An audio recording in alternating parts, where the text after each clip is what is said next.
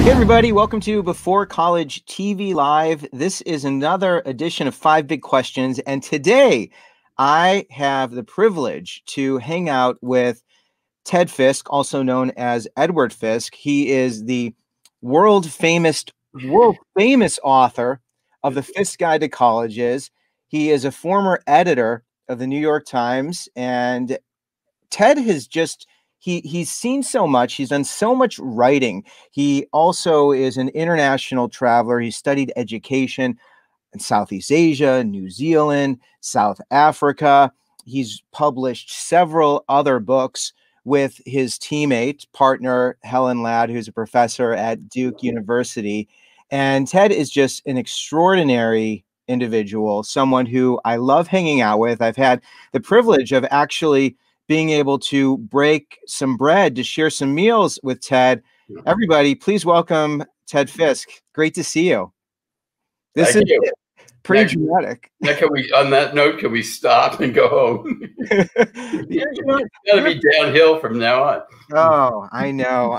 It might feel that way, but boy, we have a mountain to climb, and I am excited to be here with you because I have a ton of respect for you. I don't know if I've ever told you that. Have I ever said that?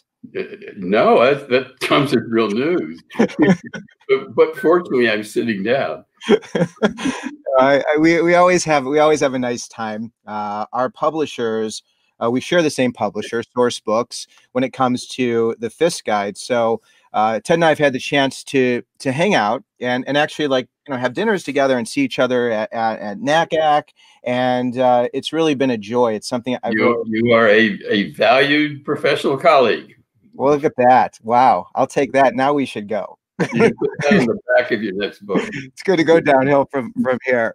Yeah. So, I sit across the table from you, and you share such wonderful stories, and you really have lived and continue to live so many stories and lives. And I'm curious to go back all the way to when you first started dreaming. When you were a kid, a young boy on this walking the streets of, where were you a young boy walking the streets? Philadelphia. A young boy wandering the streets of Philadelphia, all full of dreams and maybe a little bit mischievous. Did you have a dream? You make me sound like Benjamin Franklin. Right, it's a compliment, but with your kite and the string and the storm. Just don't touch the key. It's bad for you. It's wisdom. That's good advice. Yeah. Okay. So did you have a dream starting off? Was there something that you really wanted to do? And I'm curious to know if you're doing it. No, I just kind of take things as they come. And I really had sort of an exceptional upbringing, but the one thing that I always did as a kid was journalism. I mean, I was the editor of every newspaper that I ever came in contact with, a high school magazine and college newspaper and so forth. So I always kind of gravitated toward journalism. I can remember as a kid when I was editor of the high school magazine, I just loved the experience of going to the print shop and watching the first copy of it come off the press. And it was just sort of the visceral, tactile sensation of you've written something and then, there it is coming out of this machine. And I used to love, when I was working at the New York Times, I started out covering religion and then I became the education editor. But I used to love the New York Times at that time was still published and printed in Times Square. So, I mean, you can imagine you're running a factory on West 43rd Street, 100 yards from Times Square, with this business where you're manufacturing this product and you have to have the product come out exactly on time or you lose that business forever. So you had trucks going into Times Square and getting filled up with the thump of big bundles of newspapers, and then they drive off. And I just loved whenever we would be whenever I'd be staying late and going to the theater or something, or having dinner in New York, I would love just to go by. And that was when the trucks came and you had this visceral sense. It was wonderful. I just loved it. Yeah, it sounds magical. Yeah. And I love that part. I love that you've been a part of journalism through just, it's almost the Gutenberg press in terms of just the internet and how things have evolved. And I was trying to figure out where, I wanted to find your first article because I was doing a little digging, and I don't know if this is it. I tried so hard. This is January 19th of 1967. Okay. And then this is the story. Let me show you. There's another story here. This is the actual story. Poll gets views of churchgoers.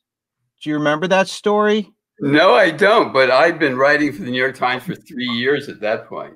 Oh my gosh, I did some horrible research.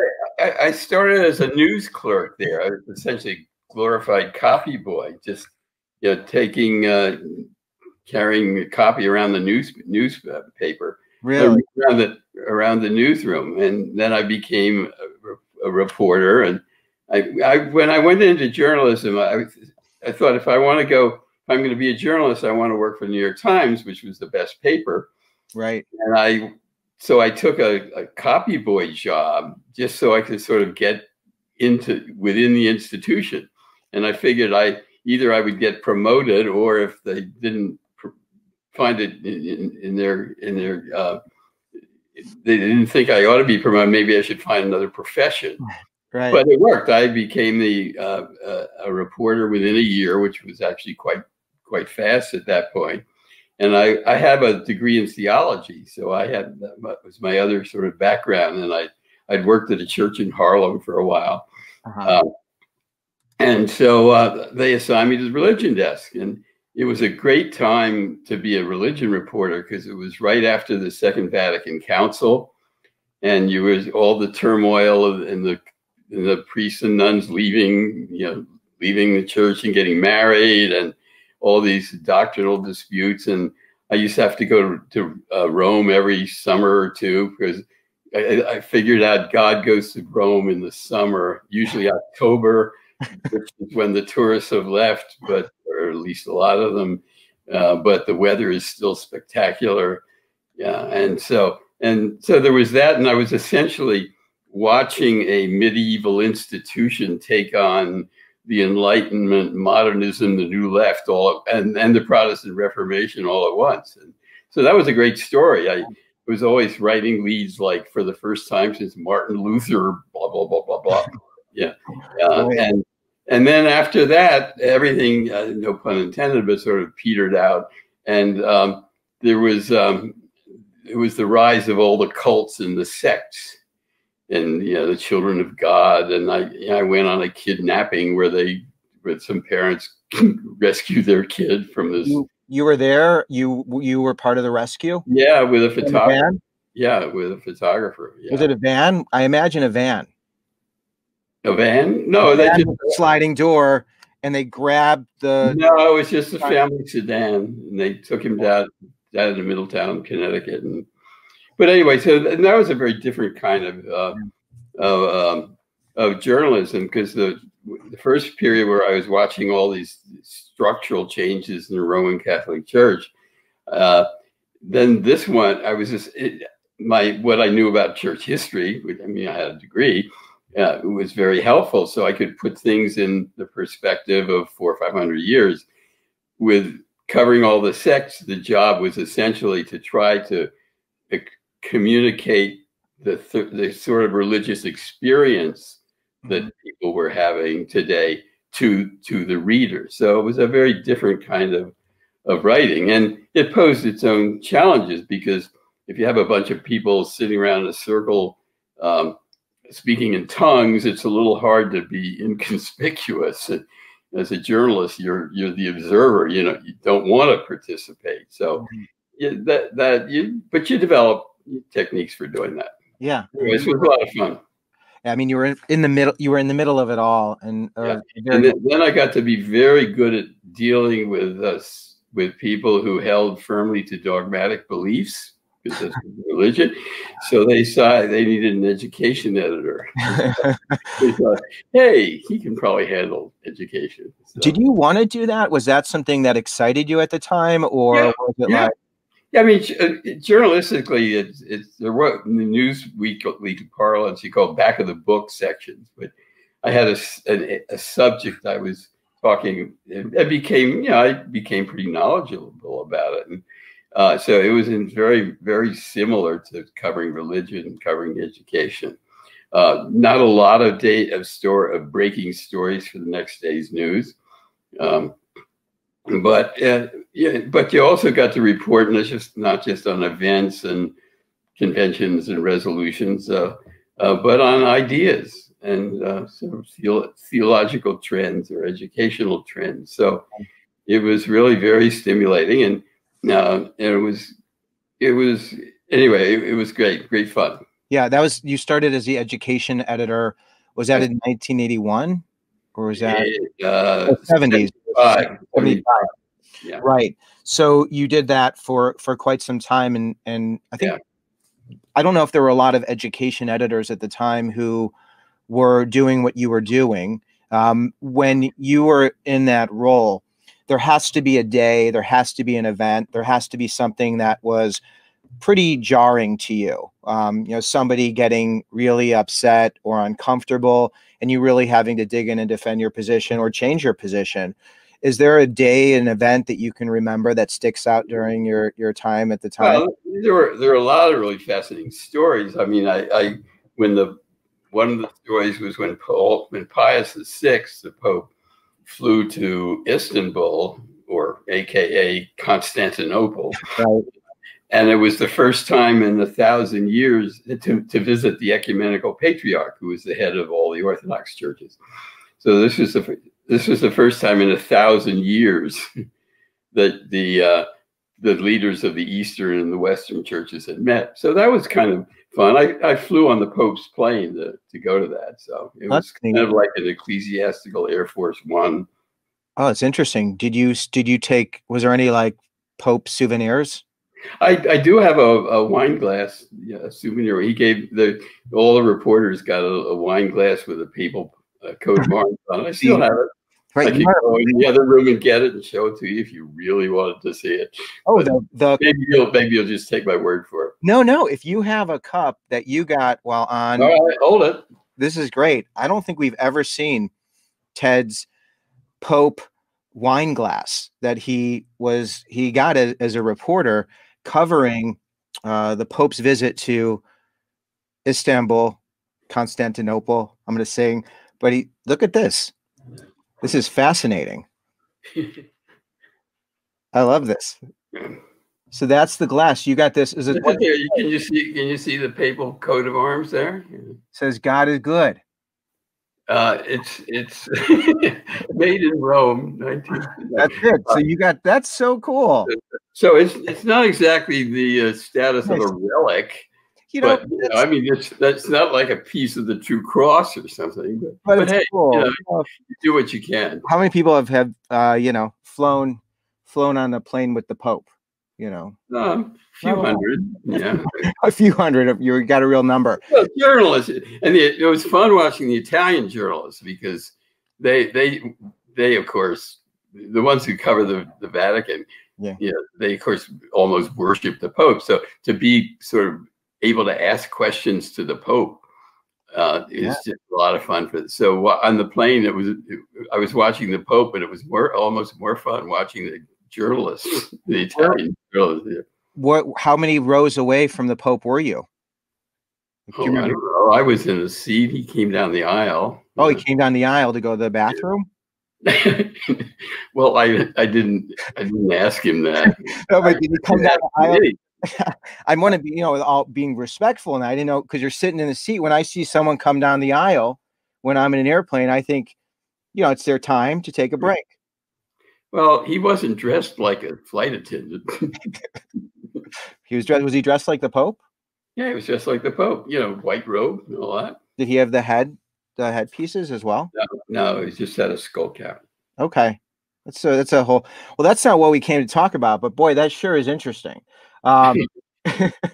Right, I know. How does this relate? But this was the stuff before the college guide piece. Was there any college related stuff that really that was jarring or shook you, or a president or admin who said, "Listen, Ted, I got a big problem with you." I'm sure that's happened over the years, but when Oh you yeah, well, I got banned from the White House.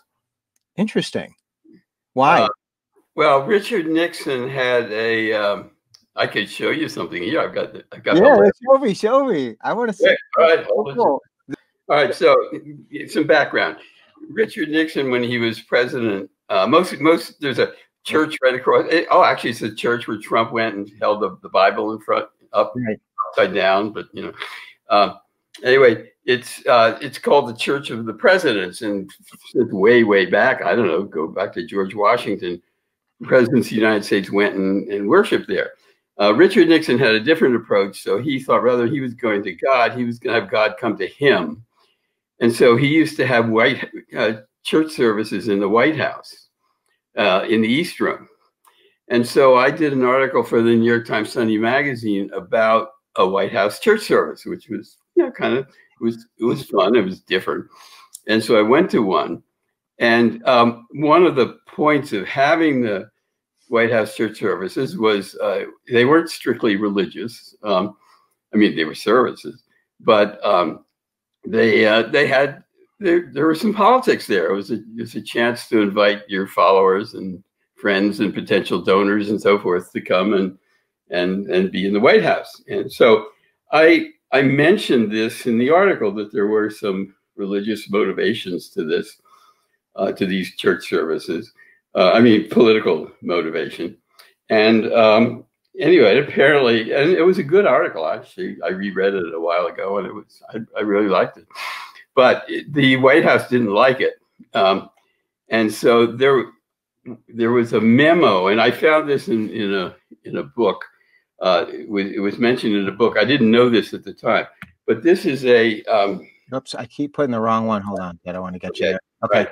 There's glare. So what is it? It says the White House, Washington, administratively confidential, with a note from H.R. Haldeman. Some people may remember, he was chief of staff. August 10th, 1971. Memorandum for Alex Butterfield, who was an assistant in the White House at the time, from H.R. Haldeman. Here's the text of the memo. It is absolutely imperative that it clearly be understood by all concerned that Edward B. Fiske, the religion editor of the New York Times, is not to be invited to any White House church services again in the future under any circumstances whatsoever. So anyway, so I made it on the Richard Nixon's enemies list, which it's a badge of honor. Look at that! Wow, yeah. You never went again, right? You never interviewed anybody else who was banned from the White House. No, I'm getting a lot of bonuses here. Yeah, you operate in higher circles, I guess. Did that upset you, getting rejected by the president? Well, I didn't know it at the time. It was only when this book came out about Alex Butterfield's papers.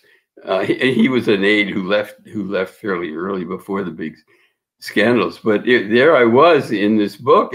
He had discovered this.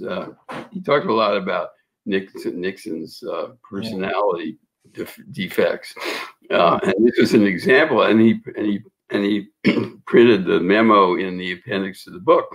So I didn't know about it then. I knew there was one time when I wanted to go back to a White House church service because Billy Graham was preaching. Mm-hmm. And I had interviewed Billy Graham a few days before that, and they wouldn't let me in. They wouldn't give me a pass. Oh. And I even asked Billy Graham if he would put in a word for me, and he said he would, but it didn't help. Because you were banned. So I was banned, but it took about 30 years before I knew that I was banned. Right. I wonder if it's better to have it, to have to wait 30 years. Then you have to deal with the hurt feelings, and he's gone anyway because he was banned. So I'll have to give some thought to that, Harlan. I can't give you. I was hoping to get an answer on that one. So, as the education editor, you're in the middle of schools providing just an enormous amount of information. Just the whole landscape of college and higher ed started to change, and you felt that the consumer needed better information. Yeah, what happened was this was the early 80s. I mean, it's been going for close to 40 years now. The last of the baby boomers were finishing up with college because baby boomers were born from 46 to 64. So they were finishing up in the late 70s, early 80s. And so the number of high school graduates was declining, and colleges were worried. A lot of colleges were worried about filling up their classes. So they became very aggressive in their marketing. Now, as we look back on this, it all seems very kind of quaint. It was 4-color brochures and mailboxes and videos. Remember them? You know, videotapes. It's an old technology that you can't work these days. But anyway, so the colleges were doing a lot of aggressive marketing, and I had a lot of fun covering this. I wrote an article for Atlantic Monthly about it, then called Atlantic Monthly. And because the colleges were doing some wild stuff. One of my favorite stories is there was a school in Indiana, which is, you know, flat, and there was a huge rainstorm, and an enormous puddle formed in the middle of the campus green. And so an alert person in the PR office went out and took a picture of this lake. It was half an inch thick, but it was a lake that had formed. And then he got some students to sit around the edge of it. And by and large, that picture appeared in a view book the next year. But unbeknownst to the editors of the yearbook, if you looked carefully at the couple of the students who were assembled to sit by the side of this non-lake, they were smoking a joint. Oh, yeah. And so I don't know, but it ran in the college view book. Right. So I don't know. My guess is it probably helped boost applications that year. I don't know. But anyway, they were doing all these sorts of things. So it was a lot of fun to write about it. And I did it several times. It was on the front page of the Times. I did it in the business section and so on.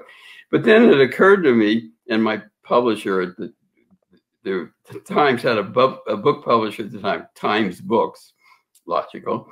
And we decided somebody needed to come in on the side of this consumer to cut through all this propaganda, one-sided propaganda, which was coming from the colleges. And so that's how the Fiske Guide was born. It started out as the New York Times Selective Guide to Colleges, but it became pretty controversial, which is another whole long story.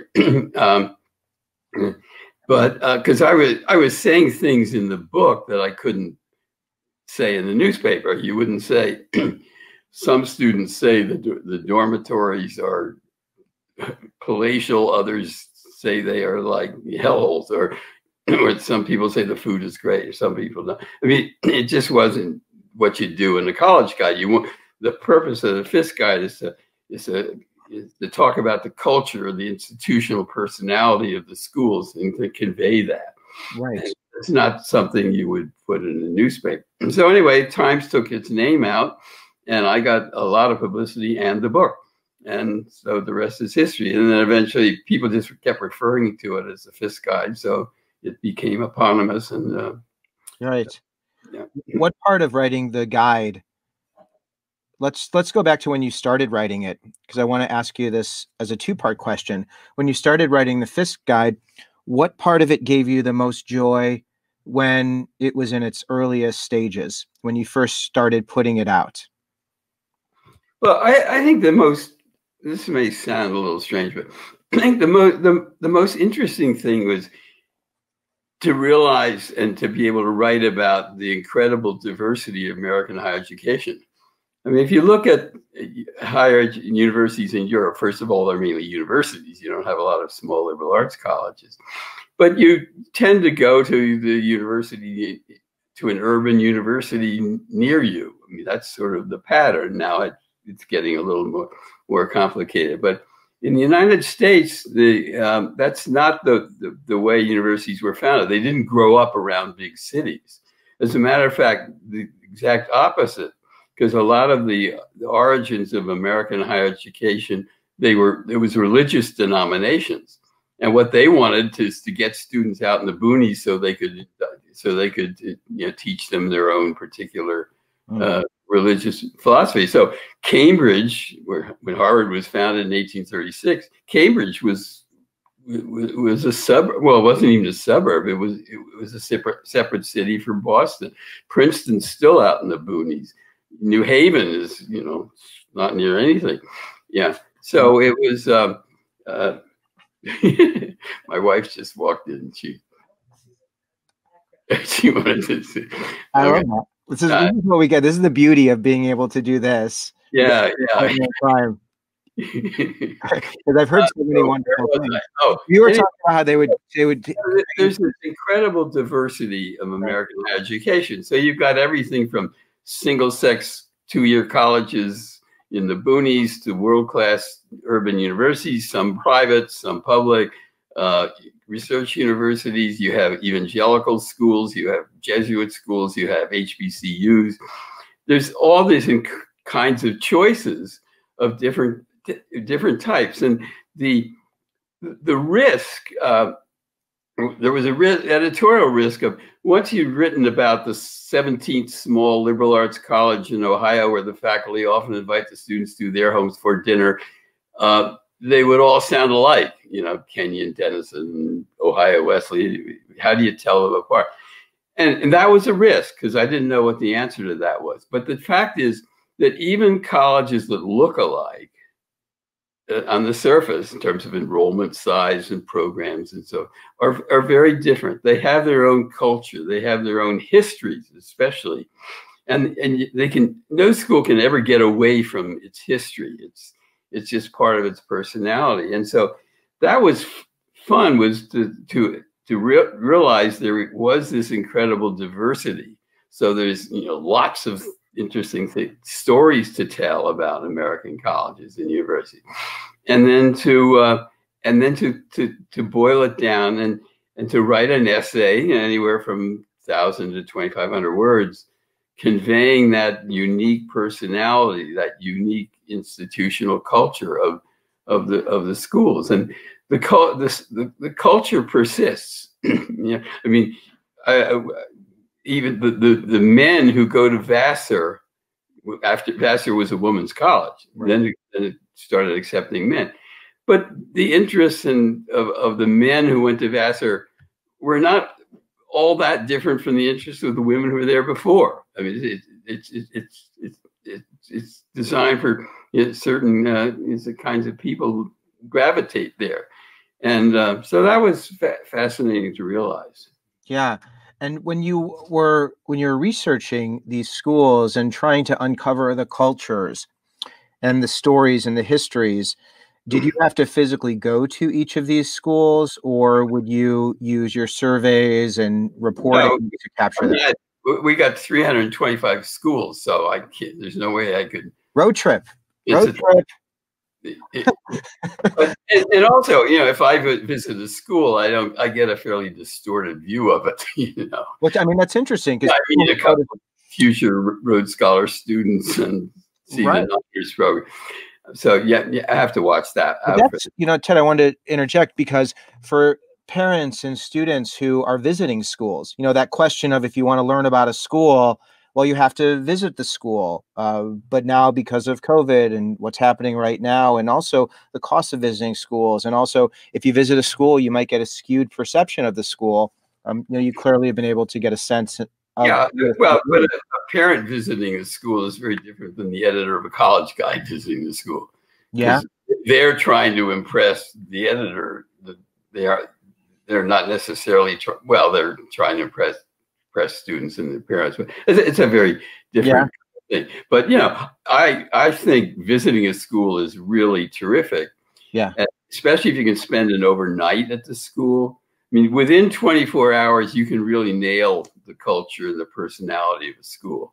Do you think someone should go to the classes? Should, like, during the 24 hours, what do you suggest? Going to a class, looking who's sitting with whom in the dining hall, just being there physically. It doesn't take very long. You get a sense of whether you belong.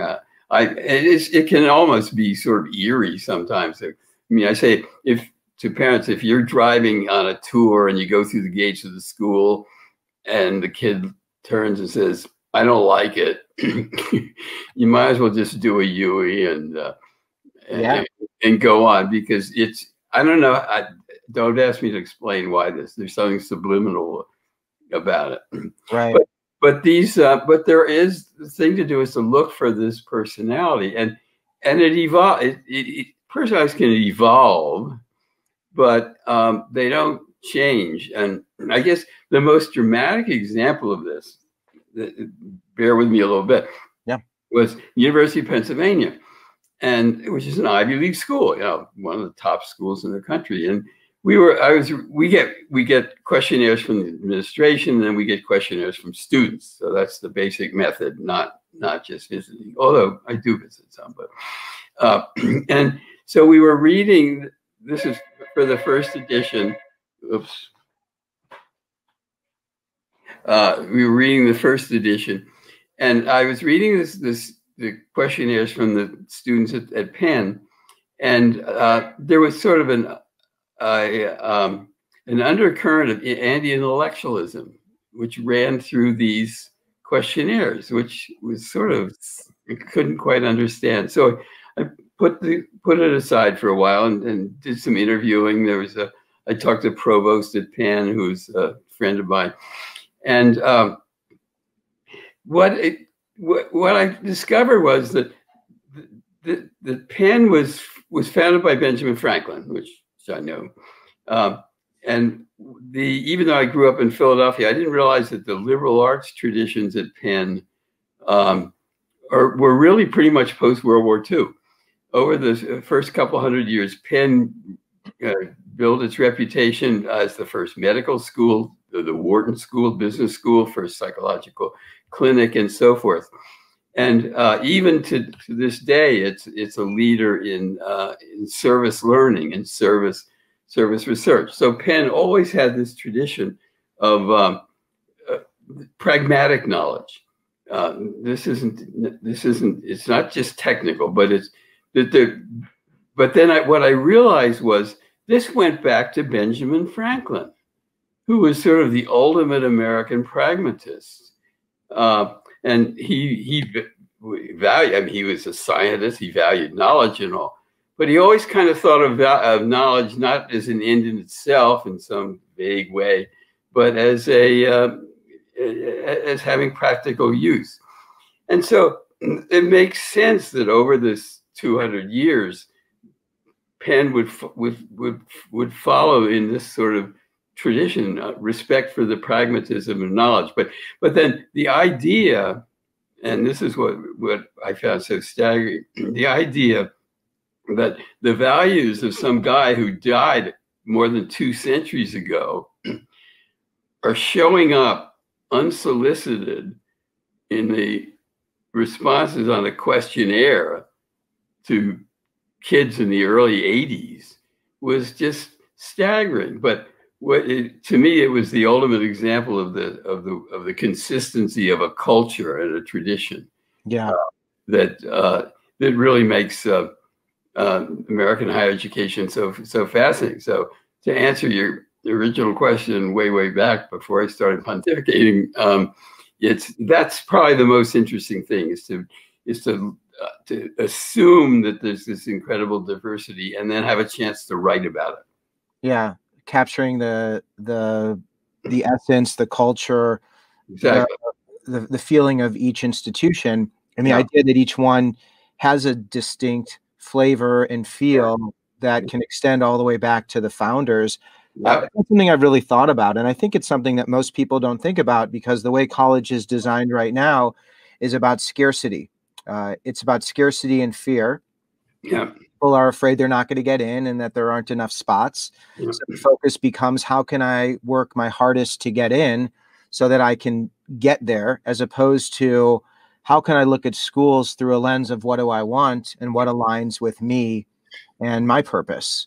Yeah, and the corollary of all this is that there are dozens of schools out there, literally dozens, that will be a really good fit for any particular student. So what I tell the students is, the chances of you being successful in your college search are huge. They're in, because the odds are in your favor, because there is this incredible diversity. Right. So you may not get into the schools you think you want to get into, but there are plenty of other goods out there. So I say, you will be successful even if you don't necessarily get into the school that you think you want. I love that, and I have a similar approach of just, our students, they're the dream makers, they're the creators of their future, and it's not a school that's going to be the thing that's going to make them or break them. Yeah. So they need to approach this next phase of their life being really self-directed, which is really hard for an 18-year-old or a 19-year-old who's still, discovering their likes and dislikes. When it comes to a student going through this process, asking specific questions that can really speak to the essence of the school, or how a student's going to really be successful, or what they should look for, are there a couple questions or a few questions that you encourage students or parents to ask when going through this process that can really distill what they want down to the best parts? Well, yeah, I'm not sure I can answer that in a big general way. I mean, one question I encourage people to ask is, who's going to teach me next year? Yeah. As a freshman or as a sophomore, because that'll give you, one of the important aspects of culture of a school is how do the students relate to the faculty members? There's plenty of good schools where you don't see a full professor until you declare a major. How could that be a good school? I'm just kind of pushing back. Well, let's say there's a well-regarded school. Let's put it that way. Right, but one of the things when you ask that question of fit, not what's the best school, but what's the best school for me, which is another whole discussion. That one of the key aspects of that is, what's my relationship going to be to the faculty? So who's the other than what schools do with SAT averages, but the most corrupt statistic is faculty-student ratio. So don't ever pay any attention to what colleges say about a faculty-student ratio, because there's many different ways to calculate it. What are the chances that I'm going to be seeing a senior faculty member early on? Right. Because that says a lot about the culture of the school. One of the things we started doing a number of years ago was paying a lot of attention to freshman experience, special programs. And a lot of colleges have moved toward creating programs which, for at least one program, students are still taking the general education, where they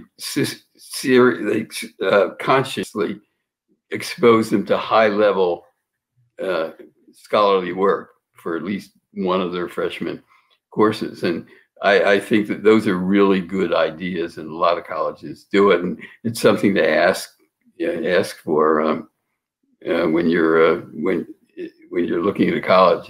Do you have this sort of thing?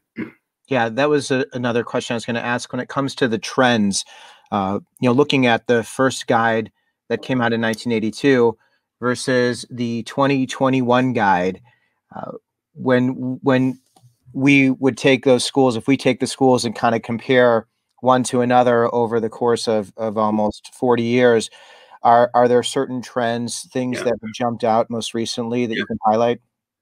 Yeah, there's been some evolution. I might just, as an aside, the fact that there is these cultures and institutional personalities persist is a reason that right now, as we prepare the next edition, we're talking about campus life and dormitories and stuff.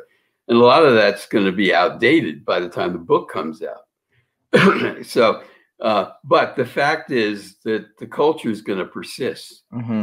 So what I'm saying to readers, and I will in the introduction once it gets written, is that even though what we're saying here about some of the statistics and some of the living things about dorms and so forth are not accurate at the moment, that once we get through this, we hope within a year or two, things will go back to normal, and that institutional culture is going to reassert itself. So that's an active phase, but I think it's everything indicates that that's true. I think in terms of themes that have evolved, back in the 90s, there was a lot more concern about campus security. Right. So we started asking questions about that. More recently, there was a lot of concern about sexual assault. And so we started asking questions about what programs did the colleges have to combat that. There's also in the last few years been much more concern about the value of socioeconomic diversity, that if you're going to get a good education, you really have to do so within the context of a diverse group of fellow students. We started reporting the percent of Pell Grant students who are at a particular school. And then just in the last year or so, the whole issue of systemic racism and systemic inequality has become a huge issue. So I'm guessing that we're going to be seeing some evolution in what the colleges and what the students have to say about that as we move forward. So the basic themes are persistent, but these social and other issues assert themselves from time to time, and we try to be sensitive to them. So do you, when you're looking at the next edition, do you do a survey of the college administrators and say, what are some of the other issues that have come to the surface? Or do you, as an editor, as just an independent editor, say, we got to include this? No, I think we have a sense of the issues that are evolving. I mean, we're not talking about Gnostic issues of any sort. Right. And you're still actively involved. Like, I've seen you at NACAC, and that's the National Association of College Admissions Counselors. And I see you there's this, so if people don't know, I mean, there are hundreds of schools. I mean, it is like, as far as the eye can see, there are little booths and tables, and you have some of the most influential admissions officers who are there, and you have people who maybe you didn't know or do know. And I mean, it's just a fascinating place. And then Ted is running around. You run. I've seen you running around to each different school to fill in the blank. No, I hop. I don't run. You hop and you put on your bunny ears and your tail, and you hop around the hall. But you really are. It's fun to watch you. Do you still have? Well, you've got a lot of passion for this. I mean, it's interesting to me to see that you seem to have a love for this. Is that just an illusion, or do you really still have a passion for this and do you still enjoy this? For all the reasons I've said, higher education and colleges are really fascinating, and I'm a journalist. I like to write about it, but I also have a huge amount of respect for higher education, and so it's fun, but it's also important, and it's almost scary sometimes when a reader. I mean, I have a sense that I'm doing something useful, that I'm really basically trying to help people by informing them and talking about what really counts in a college and what doesn't. And it's almost scary when somebody will come up to me and say, I went to name a college because of what you said in the Fiske guide. Good. I'm not sure I want that responsibility, and I hope I wasn't the only reason that you went to a school. But on the other hand, I like the idea of being able to suggest, which happens a lot. People say, especially with women and singles and all women's colleges. And I have a huge respect for all women's colleges because most colleges are really pretty sexist, male chauvinistic places, and men tend to dominate airwaves, and women tend to do better in seminars and all. And there's a lot of sexism in the structure of higher education. I mean, just look at the male-female ratios on faculties, especially in the sciences. But the women's colleges don't have this. Women, schools like Wellesley and Smith and Holyoke and Bryn Mawr, Bryn Mawr, they really know how to empower women. And so I always say to women when I'm talking to people about colleges, don't dismiss the all women's college as an option, because you be in an environment for 4 years where they're not fish bowls, they're not test tubes anymore. There's plenty of social life.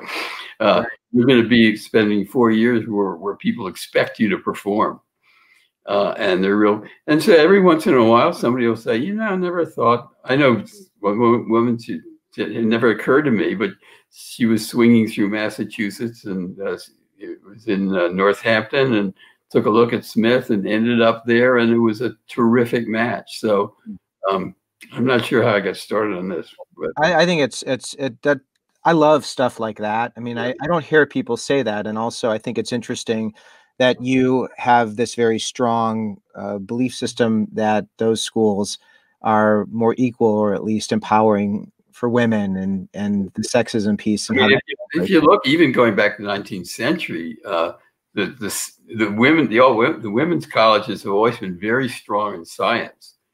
And back in the late 19th century, the original Seven Sisters, they were the only places where women could study science, and they basically turned out. And then my wife's an economist who went to Wellesley, and Wellesley her generation of female economists, almost all of them came from Wellesley, because they said, you can compete. You're just as good as anybody else. And and she helped the head of the department, helped nurture them, and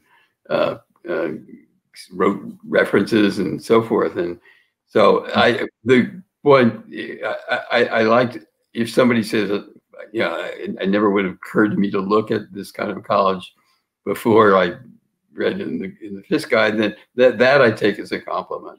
Yeah. I just like the fact that for some people, I've just opened some doors. That's very satisfying. Well, it's very unusual to have a guide that is so large to reflect the deeper culture and the meaning, and knowing the legacy, hearing that the founding principles and how this started is something that you can still see today, and knowing that when you read the guide, you're getting a really insightful look at not just the school today, but the culture that has carried over. And that's something that you don't usually find. So when students are looking for their places, I'm a big advocate of, you got to find your places, places where you sweat, play, pray, live, learn, lead, love, and work. So when you're going through the guide, thinking, where are my places, and aligning with those things that are important to you. I just have two questions, and you've been so generous with your time, and I'm so grateful for it. There are a lot of schools that aren't in the Fiske guide, and I know you've spoken about that before. If a school isn't in the guide, explain that that can still be a wonderful school. Because I think some people don't always see that or understand that.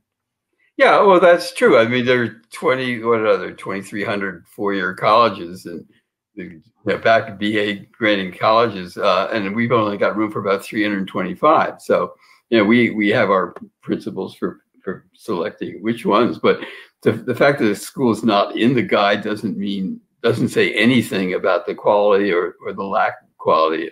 Yeah, and you might have, for example, a school in New England where there are lots of small liberal arts colleges might have a tough time getting into the guide, whereas a comparable school in Texas, where there are only about 4, would be in a much better position. So we try to have geographic diversity is one of the criteria that we use. So So it's arbitrary, and admittedly, but we try to have certain principles that we follow in picking. But often people will write to me and say, how come this school that my daughter is interested in isn't in the guide? And I write back and say, it's space constraints. My wife already thinks the book is too big and too heavy, and gives me a lot of grief over that. That was one of my questions. I have a question. How many books, how many Fiske guides can you carry at once? I've never tried. And, do you have a hand truck? I was gonna say, I would say just carrying it. I know you've showed us a lot of things in your home. This might be a great thing. This could also be a good TikTok, seeing just how many you can carry. Yeah, or how many Fiske guides does it take to screw in a light bulb? This could be a good. Well, when I'm in the neighborhood, when this COVID thing lifts, I can come over. I know you've invited me for dinner many times, or did I invite myself? I'm sorry, I didn't. The last part. I said either you invited me to dinner or I invited myself to your place. Well, you're welcome anytime. Socially distanced, of course. Very socially distanced, like from Chicago to North Carolina. I get 600 miles. That's a good social distance. Well, I'm just so thrilled to have you here, and the Fiske guide is such a wonderful contribution, and you're such a passionate professional who I know really cares. And I just want to thank you for your time. And it's been my pleasure. We share a wonderful publisher, and you're a good colleague, and I enjoyed it. Well, Sourcebooks is wonderful, and I look forward to when this COVID thing. Hey, one other thing, this whole COVID thing. I know we didn't talk about COVID, but how do you think COVID will impact admissions, SATs, financial situations on campuses, and the whole college process? One last question. That's another huge discussion. I mean, I might mention with the next edition that it'll come out next May and June. I'm not going to publish SAT ranges anymore. That's big news. For reasons the numbers are totally unreliable, and I don't put what I know to be unreliable information in the book, because you have a combination of the growing number of test optional schools. You have the fact that so many students don't have access to the tests in the first place, so it gives them an unfair advantage to students who do, if the schools take this all seriously. And then there's just the debate over how unfair they are. The test, it used to be that the SAT scores was a way to sort of identify that diamond in the rough student, who might be in a not very good high school, But now with test prep, it doesn't mean any of that. It's made that it made colleges useless and the tests useless for that purpose. So at least for the next couple of years, we're just not going to publish the tests. The scores, the ranges are readily available. You can go onto a college website, but I just don't want to be in the business of publishing information that I know not to be reliable. It's a good editorial standard. Yeah. I respect that. I know these parents and the students, they're all freaked out because now, they thought they had a better chance. And now because there's no test scores, I think the individual, the person who's really has their passions and who they are is going to be the thing that shines through and differentiates them. Would you agree with that? And even before COVID, the colleges were moving toward less reliance on SAT scores, because they understand now that, especially with all the test prep and the test optional, that the rigor of your high school curriculum and your grades are so much more reliable measures of your academic ability, and so they're looking at those, and that's not going to change. Right. What about that kid who started off? Oh, sorry. Especially ways of confirming for colleges. Increasingly, they see the test scores as a way to confirm what the impression is from the test scores and the grade. I mean, from the grades and the rigor of the curriculum. What about that kid who started off with like a 2.5, right? First semester, really struggled in high school. But now he's taking AP classes or she's taking AP classes and they're just kicking butt, but their GPA is like a 3, 4 because they started off so terribly. Do you think that student should try to apply to those highly selective schools? Well, roll the dice? The one thing college admissions officers, they look for an upward trajectory. So some colleges no longer even use freshman grades. And so if you're coming on strong they're going to look at where you end up, not necessarily. So the fact that you're doing much better later on is in your favor. But the schools with fairly sophisticated admissions offices are sensitive to this. Yeah, that's one of the things they look like. What's the trajectory? The opposite would be they don't want you can't goof off your senior year. Right. So a rapid decline at the end is going to work against you. They don't want that. Upward trajectory will help you. Yeah, I like that idea. I think it gives hope to people who sometimes look at the statistics and the GPAs or the test scores and think I'm not good enough. But I think just trying is great. And I have many more questions, but I really want to just respect your time, and we can continue this. I was joking. The longest we go is 5 hours. I'm not going to go 5. We passed that long ago. Does it feel like that? Yeah, it does. Well, I don't like listening to myself talk that long. Oh, you are. I never learn anything new when I talk. You don't, huh? Well, I sure did, and I know everybody watching did. And I want to give you a big thanks. And for anybody who's interested in getting a copy, the Fiske Guide to Colleges is something that should be on everyone's shelf. Definitely check that out. This is Ted Fiske, a wonderful person, author, and journalist, and grateful to have you here. Thanks, everybody, for being here for 5 big questions. I think it was more like 50 big questions.